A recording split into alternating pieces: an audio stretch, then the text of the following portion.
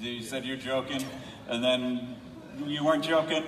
So which is it? Which side are you on? Well, I mean, hopefully after this, I'm done answering. Good. Let's clear it up for good. You never have to be asked again. Clear it up for good. I mean, people are gonna ask me regardless, but I think the like what you say and what you do and how you mean it. At the time, I was like huge into conspiracies. Everybody's been there. Everybody's been there. Like, yo, what's going on with our world?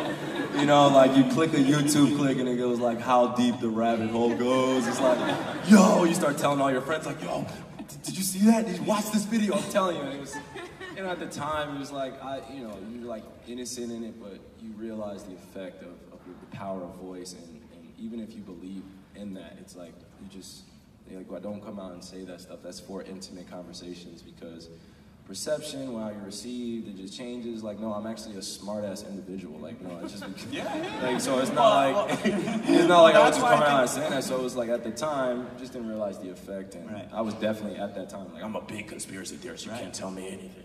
Right.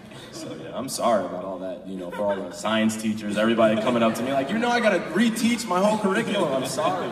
I apologize. I apologize. You have a large influence.